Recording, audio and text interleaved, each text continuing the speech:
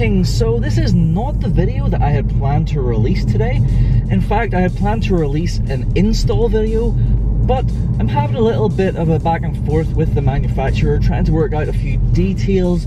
So I mean, I have the footage there, I could have released it, but I didn't really feel comfortable doing so, just until I've got everything ironed out. I want the things I'm saying in that video to be accurate, and I don't want to give any kind of misleading opinions or anything, so I just want to get everything worked out before I release that. It is something that I've actually had on the car for a while. Eagle-eyed viewers who've been watching my stuff for a long time will possibly have seen what I'm talking about already.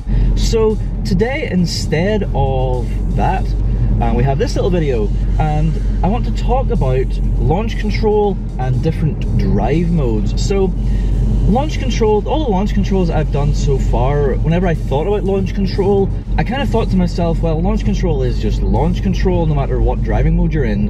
And typically I just sit in sport, so I figure sport, well, all the computers, everything is going to work out all of that launch the same and optimize it, blah blah blah, and it's all going to be good. And one experience that I had when doing launch controls was I was getting a bit wiggly in the steering. Initially, just getting off the line, it was like, it was pushing you forward, because obviously it's, you know, you have your all-wheel drive system pushing you from behind, but you're also driving the front wheels as well, and it was getting a bit wriggly. I kind of just thought it was that was a mixture of, well, just the nature of it, and also perhaps I was doing it in maybe less than ideal conditions, blah blah blah. But then one day I thought, well, I'm gonna give track mode a little go. So I put it in track mode and I did a launch, and it was actually quite different. So I should probably start off this little bit by actually doing it to kind of demonstrate what I'm talking about. So if I find a little spot here, settings, driver assist, launch control. So first gear, slam it.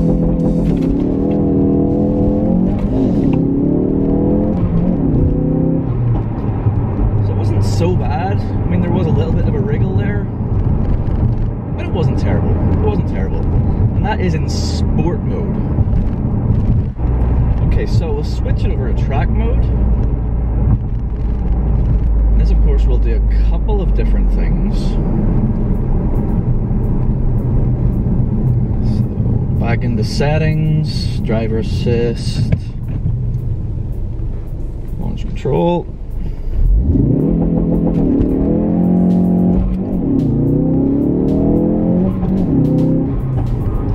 So, hopefully you can see it on this little camera, maybe this camera too. In track mode, straight as a brush, it just did not wriggle at all.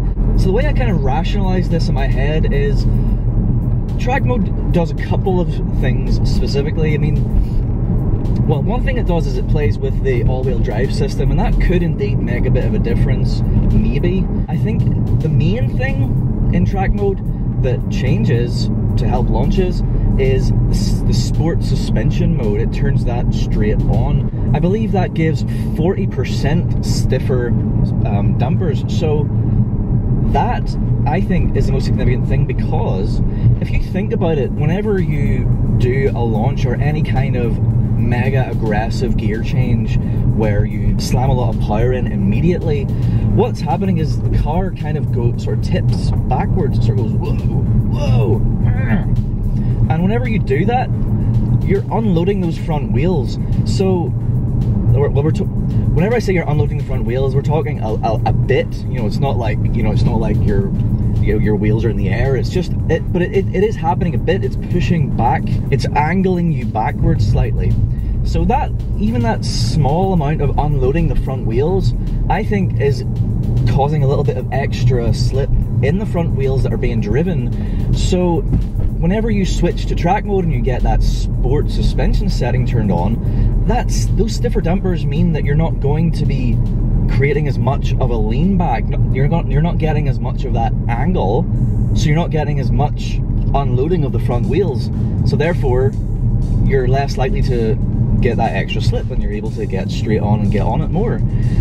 Of course, If you're in sport mode, you can hit the little button on the end of the left-hand stalk and turn on sport suspension, so maybe that is a potential other option. The other thing that you do get whenever you go into track mode is ESC off, which again, in sport mode you can do that.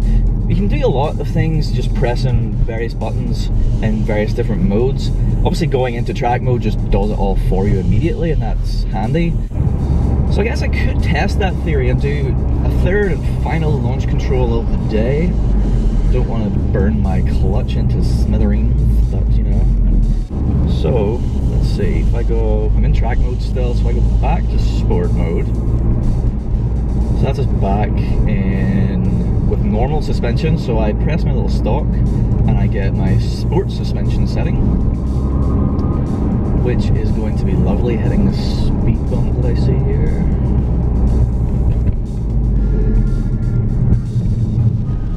Bouncy.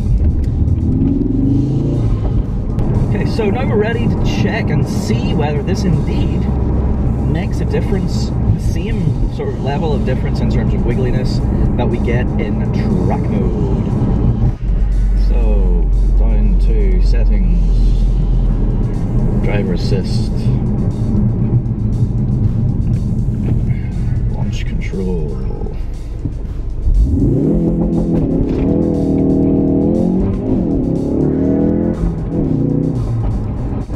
I think that was definitely improved over just sport mode, vanilla sport mode.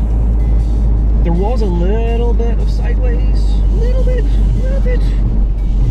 Not quite as straight as we were getting in track mode, but certainly an improvement. It was kind of maybe 50-50, straight up the middle improvement. So yeah, so there is potentially something else. Maybe it was just me, maybe it was just me and my feet. But I definitely think sport suspension is the way forward, and realistically I think the best thing to do is track mode if you want the ultimate launch. So yeah, that's all the launches I'm going to do today. I don't want to burn my clutch into smithereens like I was saying before. So yeah, it's an interesting little topic actually, the drive modes, and there's a lot of talk about drive modes on the internet, various forums everywhere, about, like, you know, the 5th drive mode, all this various different things. It's an interesting topic, and it's a really cool feature to have and to play with. So yeah, I hope you like this little video, this little chat. I will have more coming at you very, very soon, so make sure you are subscribed for that. Like and share this video if you want to as well, that would be lovely. And yeah, thanks for watching, and I'll see you next time.